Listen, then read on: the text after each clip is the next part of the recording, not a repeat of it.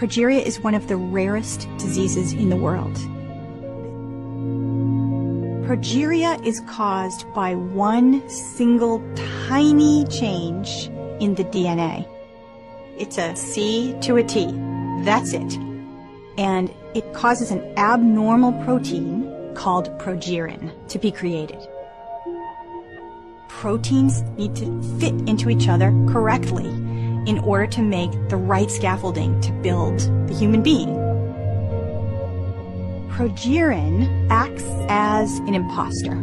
It tries to take the place of the normal protein. So it goes into the nucleus of the cell, and it sticks, and it sticks in places where the normal protein would stick, only it's toxic. And from there, that's how it all begins. That's how the dominoes begin to fall.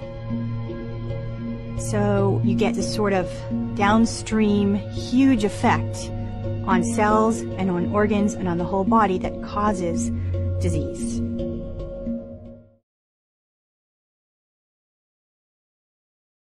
Hi, my name is Megan Waldron. I'm 13 years old and I live in Deerfield, Massachusetts. Hello everybody, I'm Sammy, I'm 18 and I'm from Italy. Il mio grande sogno sarebbe viaggiare, piacerebbe andare in Africa. Sometimes I dream about publishing a poetry book of my writing.